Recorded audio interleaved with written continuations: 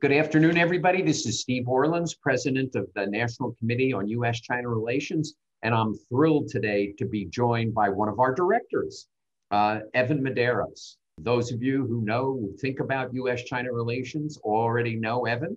Today, his full title, it's quite a long title, is the Penner Family Chair in Asian Studies and the Kling Family Senior Fellow in U.S.-China Relations at Georgetown University. Prior to that, as all of you know, he was in the Obama administration for 6 years at the National Security Council, culminating in his role as senior director for East Asia in the National Security Council, which is the most senior job in the administration in the National Security Council on Asia. The reason for today's talk is he has written an article in Foreign Affairs put out by the Council on Foreign Relations called Major Power Rivalry in East Asia, which deals with the U.S.-China relationship, kind of where it is, where it's going, and then has very specific recommendations as to what the United States should do in terms of the relationship. I think it's critical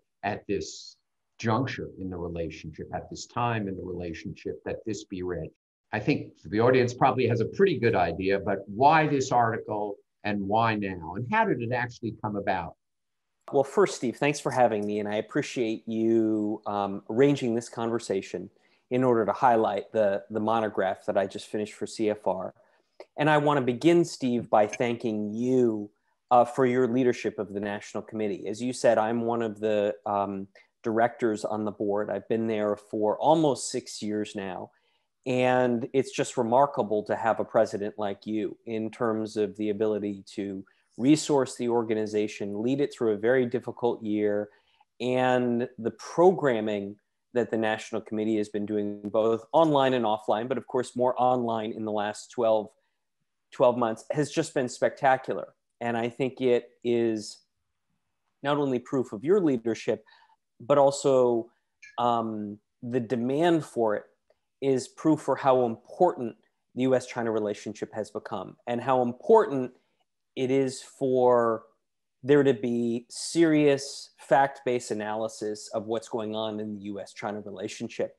And I think the National Committee is able to do that both with the research we sponsor, the research we collaborate with, and then the research like this report that you highlight. So kudos to you, Steve, and thanks again for sponsoring today's conversation. Good. Yeah.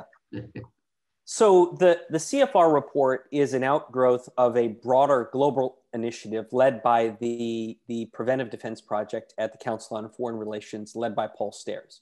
So my report is on East Asia, but there are equivalent reports on South Asia, the Middle East, other regions. And the whole idea is to look at the risks of conflict and what are the sources of them, what are the probabilities, how might they manifest, and most importantly, what can be done to prevent them. And so Paul came to me and said, Evan, how should we be thinking about the risk of conflict and confrontation in East Asia? And of course, the U.S.-China relationship is at the center of that. And he said, lay out for the readers how we should be thinking about this risk of conflict and confrontation. And I think that I found that to be a particularly intriguing task because had been so much conversation in the U.S.-China relationship in the past few years about economic competition and technology competition that I think that some analysts forgot that there are some very credible, very risky scenarios at the heart of the relationship that could lead us advertently, deliberately, or inadvertently into a situation of actual confrontation. And so I found the report a fresh opportunity to basically take a look at what are the risks of arms conflict, how should we think about them systematically, and what does the United States, a new Biden administration need to do to avoid them? We started this in the late summer of 2020. Wow. And the original report was almost twice as long. So it went through lots of iterations, and the feedback I got from Paul and colleagues was just superb in really focusing it, right? It's, you know, as these reports go, it's only about 8,000 words, which is actually a fairly limited amount of space given the scope of the topic. So let me go through some of the things in the report in the order that they came up in the report. Very early on, you talk about the tension between catastrophic conflict and economic interests. That's actually on page 2. Talk about what you mean there. Sure. So I think that the US-China relationship is emblematic of a broader phenomena occurring in global politics, which is we're seeing an intensification of both economic interdependence and security competition globally.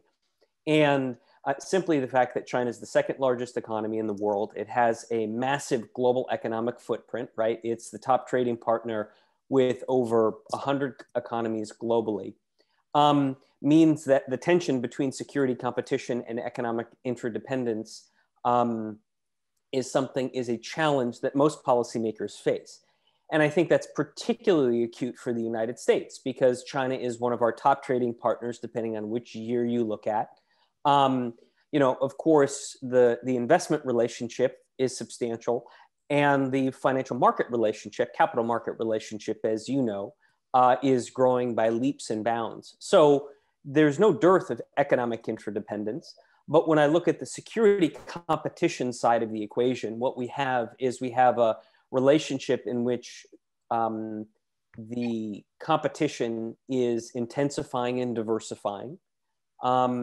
I see the opportunities for scenarios where there could be deliberate or inadvertent escalation to be substantial. Taiwan, South China Sea, East China Sea, and North Korea. You have the competition become increasingly ideological. Domestic politics are playing a greater role in the conflict.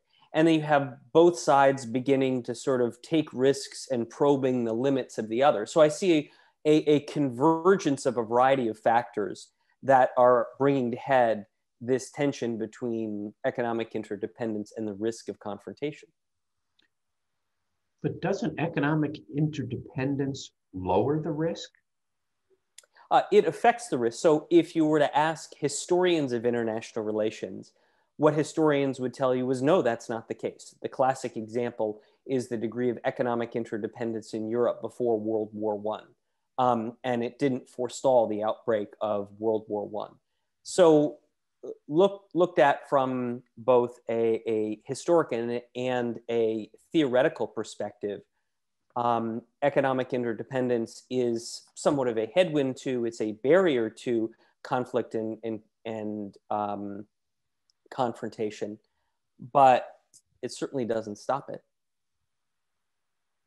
Yeah, I mean, my view is very much that especially investment flows, trade is one thing, but you have to distinguish between the kinds of economic interdependence. That investment interdependence is really creates people-to-people bonds and economic bonds that actually prevent conflict.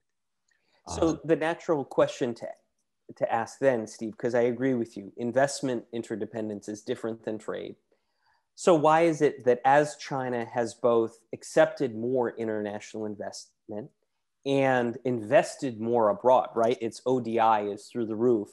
The Chinese talk even more about conflict over Taiwan. Why do we think it hasn't dampened any of China's incentives to think about war over Taiwan? And in fact, in recent weeks, we've only seen military operations in and around Taiwan by China increase. So I think there are real questions about the degree to which I think that the Chinese answer to that is that actions by the government on Taiwan and the United States have heightened concerns that we're moving towards an official relationship with Taiwan. And that was fundamental to kind of the Chinese view that they would only use peaceful means to advocate for reunification, that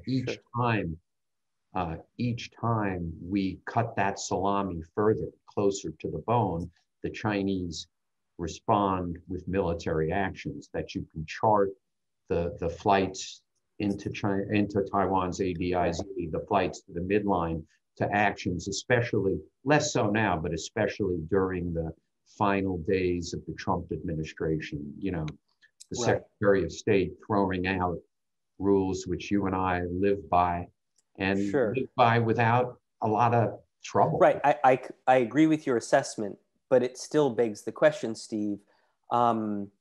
You know, if economic interdependence, like you say, is such a bulwark against armed conflict, why are the Chinese going to be willing to consider using force against Taiwan as their economic interdependence grows? And, you know, as I said, history and theory would suggest it's not as great a barrier to using force as some might think. You know, again, it's not, obviously one would agree, it's not a total barrier. You know, it's obviously, you know, it doesn't totally block it, but it certainly inhibits possibility of conflict. So yeah, that's it. You know, the report later on talks about the shift from the view of U.S.-China relations, and I love the way it's phrased. This is a shift from balancing cooperation and competition to competition and confrontation. So it's right. kind of it's moved. It's probably the right analysis. Is that good? Should we be working to prevent that from being kind of the modus operandi of U.S.-China relations? I mean, yes, I think we should. I mean, confrontation and conflict is not good for anybody, especially the United States. So of course we should. That statement was about, in the report, was regarding my assessment of what's happening in the U.S.-China relationship. You know, I make 3 claims about shifts in the U.S.-China relationship. I talk about shifts in dynamics, I talk about shifts in politics, and then I talk about shifts in frameworks, from cooperation and competition to competition and confrontation. But so that's an analytics assessment on my part, and I'm sure there are people that both agree and disagree with that assessment. You know, my point in making that assessment is I think that there's enough voices in policymaking circles, both in the Congress and in the executive branch, that see the relationship tending toward competition, that sort of the center of gravity about American policy debates has changed. So I think that's the right assessment. The real question is sort of, what do you do about it? And the whole reason the report was written was to talk about what are the ways that you can compete in ways that protect American economic and security interests, but also prevent the drift from competition into confrontation, right? That's sort of one of the central premises of the report, that we have to put speed bumps or roadblocks on the road from competition to confrontation. Does that become a self-fulfilling prophecy, though, if that's the way you characterize the relationship, that it's basically a competition potentially shifting to confrontation rather than the way it was much more during the Obama administration? There is competition, but we should really be focusing on cooperation. The one thing that bothers me about the report is we've had enormous successes in cooperating with the Chinese, and there's an underselling of that in kind of this framing that it's from a, you know, it's confrontation, or at best it's competition. You know, Iran, we're trying to renegotiate the Iran deal. You know, obviously former Secretary Kerry is there talking about climate change. There's, you know, we got to cooperate on vaccine distribution. We got to cooperate on science. We got to cooperate on new cancer drugs. I mean, I can give you a list of 25 things where we should focus on those. And in a way, it becomes self-fulfilling, that the relationship becomes more cooperative because you talk about it. Yeah. So I think that's exactly the right question, Steve. I don't believe that there are ironclad laws of physics that apply to international relations, right? I think, you know, agency on the part of governments, on the part of individual leaders matters enormously. So I don't think it's a self-fulfilling prophecy just because you adopt a competitive approach that leads inevitably to confrontation. The question is really how do you compete? How do you structure your competitive approach in a way that protects your economic and your security interests, but on the other hand, doesn't make conflict and confrontation inevitable? And that's a different article that I wrote that was in fact published in Foreign Affairs a few weeks before this one. So, I'll send you a link to that one, Steve, and we can talk about what the appropriate policies are. But you raised the critical question, right? Is, as we find ourselves in this world of strategic competition, and as the US under the Biden administration thinks about what it means to compete with China, right? Tries to put together its, policy of competition. Biden even called it extreme competition. What is the role of cooperation? And I agree, cooperation has an important role to play. What I tried to assess in the report was what is the likelihood of eliciting cooperation from China? And if in fact we do elicit cooperation from China, what is the probability that that cooperation will be able to balance out all the other areas of competition? And, what I argued in the report was the track record of US-China cooperation is at best modest. And even if we were able to elicit, again, that same past modest level of cooperation, I don't think it would have a tremendously stabilizing or really salutary effect on competition, because I see competition intensifying and diversifying, which I think is sort of section 2, of the entire report. So, and I think that I see this as a very active conversation. So if you want to go into detail on any of the case studies, of cooperation you mentioned, I'm happy to do that. As you know, I was at the White House for a few of those, so I know them in detail. But I think that the question really comes down to what the relationship between cooperation and competition is, and the extent to which that will stabilize or not the US-China relationship. In the 45 years I've dealt with the Chinese government, to kind of talk, even when you disagree, to talk about things cooperatively is a way to get better results. I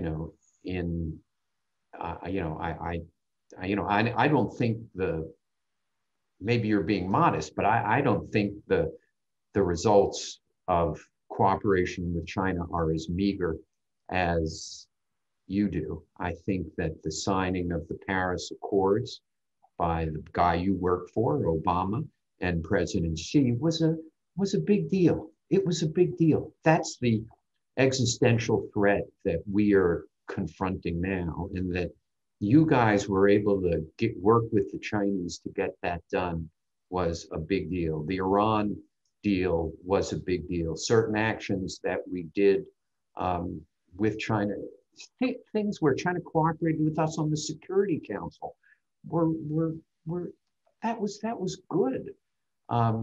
There were economic issues. Again, this goes back to this goes back to W, but certainly discussions we had that Secretary Paulson had, about China's current account surplus. I mean, you worked for him way back when, and that got reduced. How the Chinese, initially were tied totally to the dollar and had a currency which just created current account surplus, and they ultimately valued it properly, which was partly, brought about by U.S.-China cooperation in a different environment. And sure. I can go on to other those. Yeah. So why don't those are material. Sure. Yeah. So I think let's talk about some of those for a second, Steve, because I think that's important. Point number one is that it's important when we talk about this issue of cooperation to distinguish dialogue and cooperation, because they're very, very different things, right?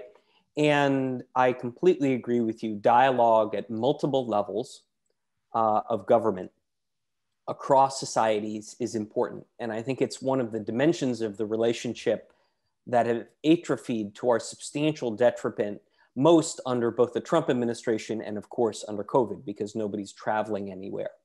So it's important to distinguish. Dialogue is something that needs to be invested more in. I talk about that in the paper, and we need to make sure that we understand each other's perspective, even if we don't understand it. We should use a variety of different dialogues to avoid the kind of misperception that leads to miscalculation. So, you know, dialogue is separate. That needs to and should continue. And I hope the Biden administration gradually, judiciously builds that out. Cooperation is something different, right? Cooperation is just sort of a higher level of interaction. And when you look at many of the traditional examples of cooperation, I think that what counts as cooperation is less often cooperation and more a series of parallel actions on both sides. So there are a few different areas that are often talked about as generating cooperation, right? So non-proliferation, you talked about the Iran nuclear deal. I was in the Obama administration when the JCPOA was worked on, et cetera. China was at the table, but China didn't play a great role. China actually played the least significant role of all the P5+1 members. And to the extent that we ever talked with the Chinese about Iran, it was largely about reminding them of their JCPOA commitments not to illicitly buy Iranian oil. And there were regular problems with that. So I don't think of, and I think that if you talk to Jake Sullivan or Bill Burns, they would agree with me, that the Chinese really played a major role in Iran. So the question becomes, is cooperation from China just not being a spoiler, not standing in the way of the agreement going forward? I mean, that doesn't feel like a particularly, a particular strength of the US-China relationship if China is just not standing in the way. Two, North Korea, right? I mean, on the North Korea issue, I think there's a genuine question about how cooperative China has been over time.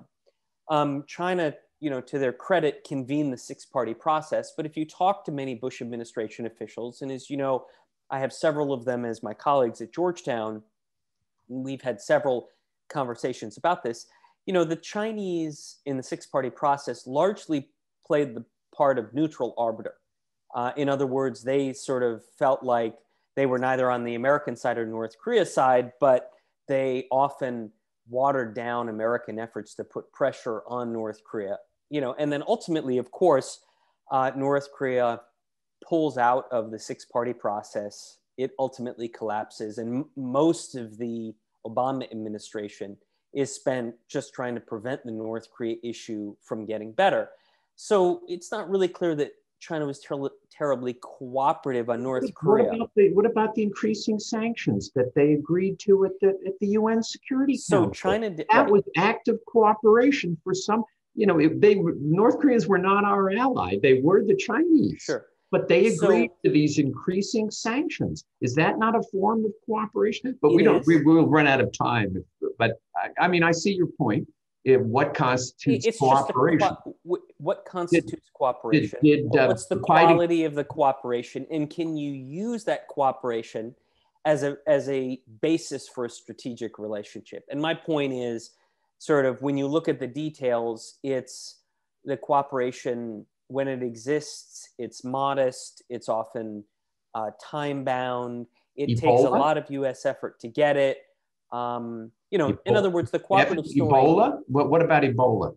Ebola was good, no question. I don't deny that the Chinese were cooperative on Ebola. I was there in 2014, part of the team that negotiated the deal. My point is not to say that there is no cooperation, Steve. It's just at the same time that the Chinese were helping on Ebola, and they were helping on climate, they were also building seven quasi-military bases in the South China Sea. So when we're talking about what are the different structures in the relationship that might prevent the drift from cooperation into confrontation, cooperation is important, but it clearly is not playing that buffer or stabilizer role. That's my point. Yeah. We're going to run out of time, but just a couple of you have a great, interesting kind of few paragraphs on North Korea, and what happens if the government in North Korea collapses, that you could potentially, because the Chinese would look to kind of control it, the South Koreans and we would kind of look to control it, and you'd have all these, what we call loose nukes, which would need to be secured. Isn't that something where we need to cooperate with the Chinese? Absolutely. We need to kind of have some rules if that should happen. I don't think it's inconceivable. It's certainly something which we need to plan for, but isn't that something which dictates a more cooperative relationship with the Chinese? You're absolutely right. And Steve, it highlights two critical points. Number one, the fact that some of these confrontation scenarios are as much about inadvertent and accidental confrontation as deliberate confrontation. The second point is, during the entire Obama administration, we tried multiple times from multiple different angles to sit down and talk with the MFA and the PLA, and ideally both of them together, to talk about Korea scenarios. And they were simply unwilling to do it. My view was that they were unwilling to do it because they thought that by talking about it, they would be sort of unwittingly sort of validating it and encouraging it, or worst case, it could leak and it would freak the North Koreans out. So look, the US has tried for almost decades now to have this conversation with the Chinese, and they're simply unwilling to do it. And I think that that's unfortunate. I'd be surprised if the Chinese are willing to do it now, given the 2018 rapprochement between China and North Korea. But look, maybe this is an area where the National Committee, you and I are part of a variety of different high-level security dialogues. This is something that we can raise to see if perhaps a newly capable PLA that is now even more firmly under the control of Xi Jinping is willing to do it. Yeah. And whether what often, the US-China relationship obviously has reached new lows. And is it possible that because of that, we'll see and because of the Trump years, the one benefit will be we'll see a more a MFA or a PLA that's more willing to discuss these kinds of issues. I'll ask for your recommendations as the final question, but the second from final question, the penultimate question is, you talk about China's military modernization starting in the 90s. You talk about Japan's nationalization of part of the Senkakus. You talk about what's gone on in the South China Sea. And I think you correctly point out that, you don't talk about why the military modernization started in the 90s, but a lot of it is reactions to what happens outside of China. Do you think the greatest risk is we do something which just creates a reaction, an overreaction in China? In other words, what seems to me is going on, it's action, overreaction, another action, even a greater overreaction. Yeah, so the report, Steve, doesn't look to assign blame and say whose fault it is that we have problems in the South China Sea, East China Sea, Taiwan, or North Korea, right? I mean, the US-China relationship has always been a active bilateral relationship in which there is action and reaction.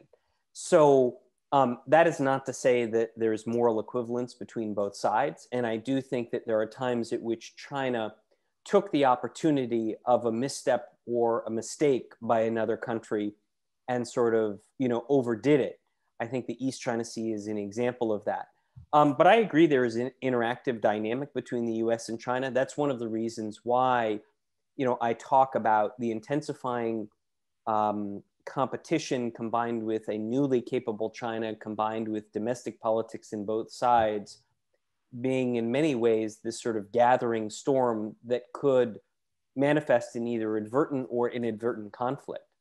So for sure, there's an interactive dynamic, but that doesn't deny the reality that the pathways to conflict and the probability of those pathways coming about is growing.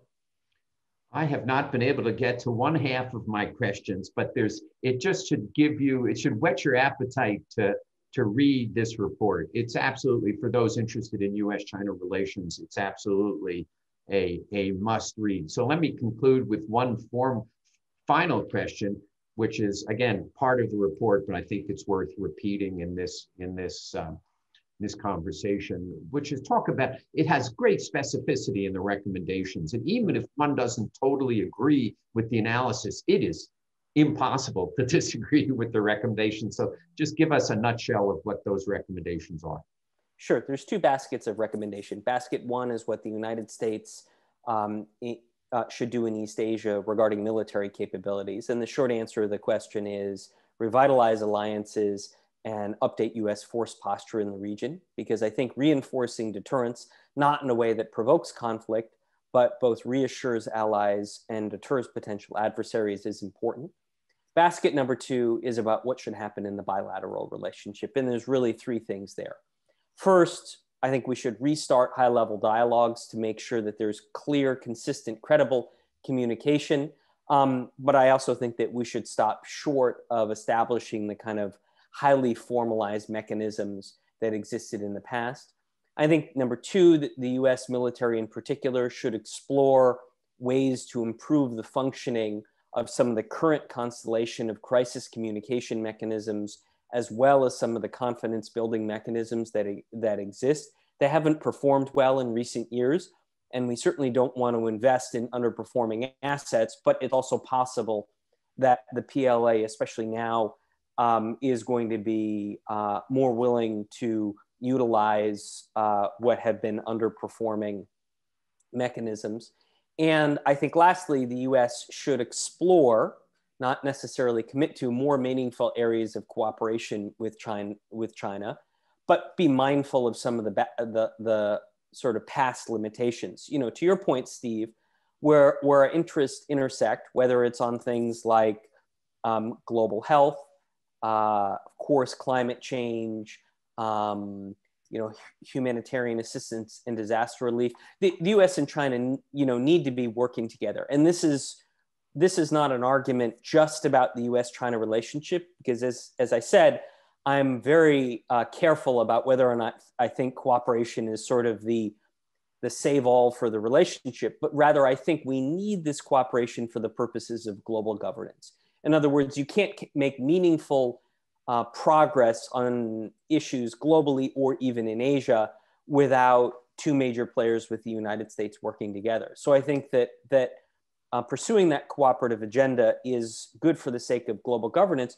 The last and final point I'll end on is too often cooperation is sort of contrasted with competition. And I think what's often forgotten is America's ability to compete with China and really have a smart competitive strategy requires us to be able to cooperate. In other words, cooperation and engagement supercharges our ability to compete, because I think it signals to China that we're not interested in regime change or to overthrow them. And it also signals to our allies and partners that we're going to pursue competition in a rational way, not in a way that could lead them and drag them into confrontation. So cooperation really supercharging competition in a way that allows it to be sustained over time. But the report, so with that, many thanks to you. The report gives short shrift, though, to the possibility of a new grand bargain with China. That's Just right. describe that, and then I'll sign us off. Yeah, so I think there's very little evidence of grand bargains working in international relations aside from the US-China relationship. And because American and Chinese interests and values are so different right now, it's very hard for me to understand what the contours of that grand bargain would be, whether it's the sort of big grand bargain, Potsdam and Yalta, or even a small grand bargain as sort of rules of the road for how to interact. I think we're far from that. And I think trying to convince ourselves that that kind of big or small grand bargain would work would only accentuate the risks of misperception and misunderstanding that could allow the competitive dimensions of the relationship to evolve into confrontational ones. This was intended to whet your appetite to read the report. The link is posted. If you're interested in US-China relations, it's a must read. It's also kind of reminded us why Evan is one of America's great experts on U.S.-China relations. We're happy he served. We are happy he is part of the National Committee and happy that he remains incredibly engaged in the U.S.-China relationship. But Evan, thank you so much for joining us. Thank you for writing this important piece.